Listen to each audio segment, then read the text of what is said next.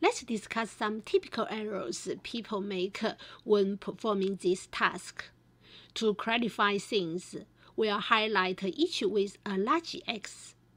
First error, only listing resource.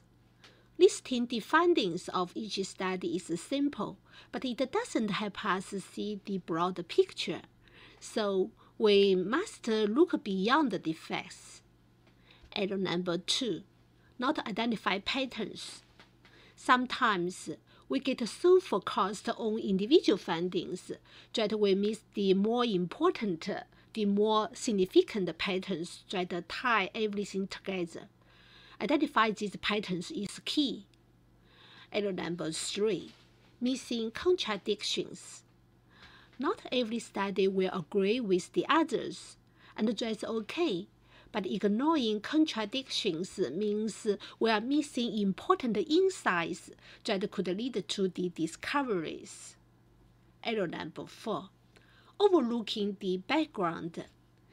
The background and the context of each study matter a lot.